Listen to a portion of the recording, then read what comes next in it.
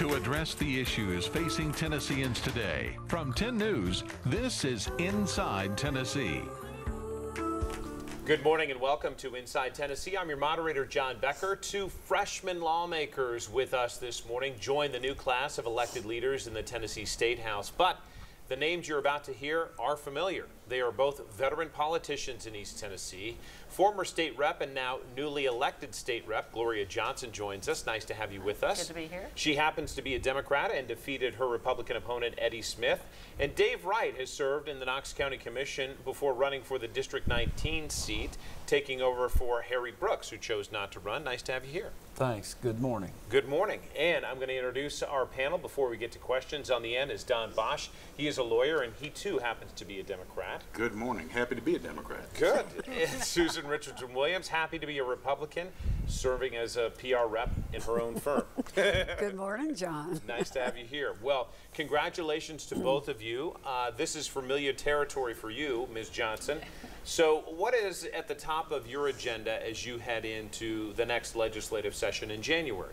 Well, I think that, for me, it's what was the top of the minds of the folks in my district, which is clearly health care and education. Those were what we heard on the doorstep more than anything else. In talking to thousands of people in the district, it was real concerns about health care, about education, certainly the testing portion specifically. So let's deal with health care real quickly, and then we'll get to Dave Wright. But specifically, what there do you think you can move forward with that might gain some traction among your colleagues? You're dealing with a supermajority of Republicans. Right. And I understand that, and I think that there is some support on both sides of the aisle for Medicaid expansion, or Governor Haslam's Insure Tennessee had some Republican support. But the reality is, if we're going to get serious about making sure that everybody has access to health care in Tennessee, and specifically when you look at the studies that have been coming out now, and you see that states like Ohio, those participating in Medicaid expansion, 96% with opiate issues have gotten treatment. And if we want to be serious about hitting those things, we've got to make sure that we do this. It's good economically, and it's the right and moral thing to do. We'll dive into more healthcare and education discussion, but Dave Wright, what's first on your agenda as a new state lawmaker? First on my agenda, I guess, would be the new member orientation and just getting a seat on the floor and getting to hear what are the issues at the state level. As you say, I've been around Knox County for a while, but the hot burning issue in Knox County has always been land use. When you get to the state level, it becomes education, health care, roads, lots of other things. Were you hearing those priorities that Gloria mentioned in your district as you were campaigning? Did health care and education rise to the top of the list, or were there other topics people were interested in? Education and jobs are at the top of the list of the things I heard. Mm-hmm. Well, Gloria, let's dive into the health care component, Okay. since John started with that. First, I agree with you. I think we need Medicare expansion, but I think politically it's not going to happen, particularly with Governor Lee. I think there are some Republicans that like it, but I think they fear their base and their vote if they were to vote for something that still stings of the words Obamacare, as it's called. So, assuming for a moment that I'm correct, what are the other stopgap measures that you might see that could get traction that might help those that need medical care? Well, using those dollars, I think in some form or fashion, whatever that looks like, I'm certainly open to a compromise. But I think that the reality is, people are recognizing the poor economic decision it was for Tennessee.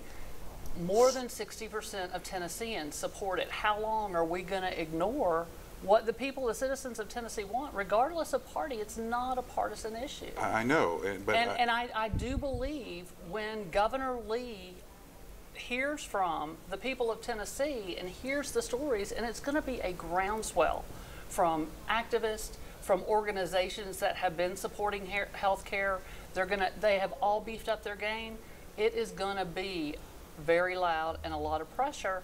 And I'm already hearing folks on the other side of the aisle who have been against it not saying no. Dave, what do you think from your perspective can be done? And Gloria, she's sticking to her guns there, thinking that maybe expansion might be the answer. What do you think is the answer, and what do you think could politically pass? Being uninformed, let me just say a word or two about the incoming governor. sort of like I am, but he's been traveling all over the state. He's heard what people have to say about health care. And I'm sure that whatever is brought to the floor of the House will have to have a good chance of passing, else he won't be bringing it.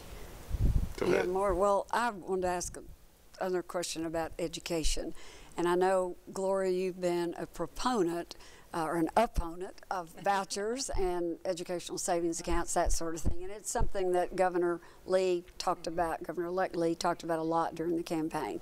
Dave, that's something you've encountered here. We've talked about vouchers and other private monies coming from to public schools to go to private schools. I know you're opposed. I'd like to know where you are, Dave, because it sounds to me from what I've read in Governor-elect Lee's policies that he's going to be looking at that pretty seriously. I think that he will definitely be looking at education as the main point. The issue being, though, I think he's wanting to be people to come out of high school being career ready. Right. As you know, being on county commission, I attended more board of education meetings than all the rest of the commission combined. But my experience was with bricks and mortar. That was my concern, was bricks and mortar. But you still had to sit through the rest of the meeting, so I know teacher pay, testing, evaluation, all of that kind of stuff will be a big talking point in the upcoming session. So are you a fan of school choice, of vouchers? Would you call yourself a supporter of that? I think I first have to ask the question, if there's something, is there something wrong with public education? And if that's the reason we're going to vouchers, why are we not fixing public education? Well, and earlier this month, the Knox County Board of Education passed a resolution in response to some comments by the governor-elect saying, listen, we don't want to see that. We would be opposed to any kind of move towards school choice. Gloria, we'll have you. I would really like to redefine. I don't think Governor Lee talked a lot about vouchers. He had talked about it before running for office. There was no voucher bill last session because nobody wanted to talk about vouchers because Not all in of the an election year. Certainly. So there wasn't. He didn't talk about vouchers during the election. I think we need to clear that up because he's afraid of it. He knows it's not popular. What with about voters. charter schools? Well, in an interview with the Tennessean He newspaper did recently, talk about it. He Yes. did address it. So that's, I think, He did, part of the exactly. Before the election. It was after, After the election. the He was election. saying- Very saying he recent. would consider After, that. yes, after Yeah. the election, I was certain that would happen, but we didn't hear discussion on vouchers during the election. We're going to take a quick breakdown. We'll pick up with you right after this. We'll be back with more on Inside Tennessee momentarily.